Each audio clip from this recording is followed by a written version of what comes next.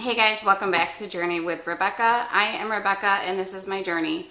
On my last video, I talked about American foods that are banned in other countries, and I spoke about how I wanted to start a series of things that you can make at home instead of buying them from the grocery store, which is what I am starting today. So if you are interested in being able to make your own foods or snacks at home that have better ingredients in them, please feel free to hit that subscribe button so you can follow along the series with me. So this particular thing that I'm making today was not actually on the list of banned foods, but it is something that my kids enjoy and I feel like I could make a healthier version at home. So today I'm making mini blueberry muffins. You know, the muffins that come in the packages and they have like 4 or 5 muffins to a package, and there's like blueberry and chocolate chip and all that. Well, my kids like to eat those, but I figured I could make it better.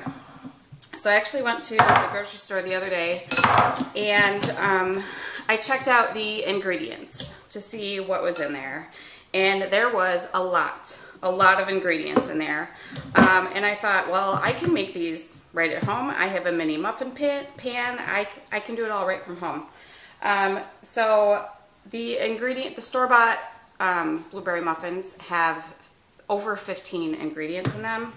The blueberry muffins that I am making today have 7 ingredients in them, which I'm just measuring out some flour right now. So 7 ingredients, no artificial flavors or colors, which is something, the oven is ready, which is something that is in the store-bought muffins. The recipe that I'm using actually is just my recipe that I use for my banana bread and my banana bread muffins, and I've just adapted it.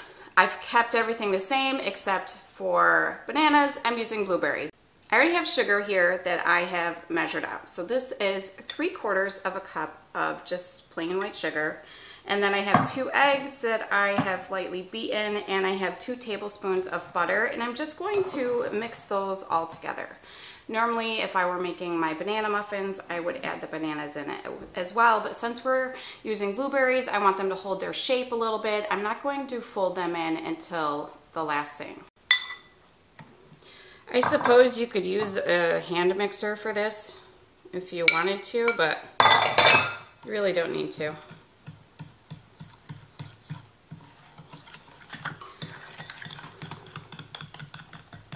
Alright, that's it. Super simple. Then I'm going to take my 2 cups of flour that I just measured out while I was talking to you.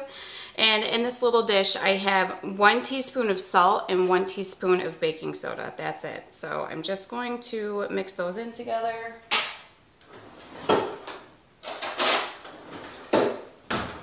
I thought about sifting my flour, but I decided I really didn't need to. Alright, so just combine those in real quick. You're going to add in your wet ingredients. I should grab a spatula. I don't know if I'm going to though.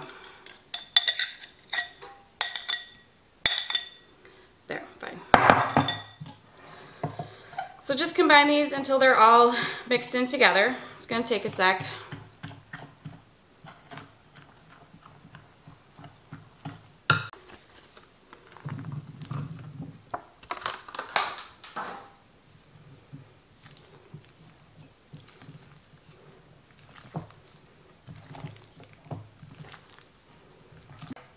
Alright, I have a confession to make.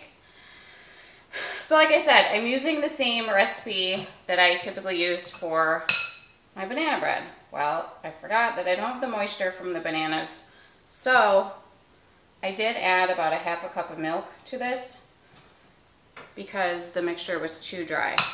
So I lied. There's 8 ingredients, not 7. But still, much better than 15 to 20 ingredients. Alright, these are all full. I still have some left over. I might actually make a couple of larger muffins too. I'm just going to throw these in the oven. I've never made these before. I don't know how long they're going to take to cook, so I will remember to set a timer so we can see how long they take. Okay, you guys, these turned out so good. They're so cute. They're definitely homemade, which is the best part. Here's one of them. They took exactly 20 minutes. They're perfectly browned on the top. I did make 2 other bigger ones that I filled way too much. They're still in the oven right now, but these are delicious and cute. I mean, they're just filled with blueberries. They're so good. I haven't quite decided how I'm going to package these yet, because normally they come in the little packages. You grab one, throw them in your lunch, have them for a snack, eat them for breakfast. If I just throw them all in one big bag, the kids will devour them within 2 days, and I would like these to last a little bit longer. So I haven't quite decided what I'm going to do yet, because I don't want to waste a ton of plastic by packaging like that, but I do have some reusable plastic bags, so I might use that. But anyways, guys, these are the cutest. They turned out so good. Good for you. Way better than the store-bought ones. You don't have to get fancy, you just have to get healthy, right? So I hope you guys give this a try. Even though, you know, I made a blunder with my recipe mix, and I didn't think about the fact that I was going to need some more moisture in there. I did probably add about a half a cup. I didn't measure. I don't know. If you're going to make this at home, maybe you want to measure. I didn't measure. I just mixed it till it felt good. So anyways, I hope you guys enjoy this. I have way more coming up on things that you can make at home with better ingredients, better for you ingredients, instead of going to the grocery store and buying them. So I hope you stay tuned for that.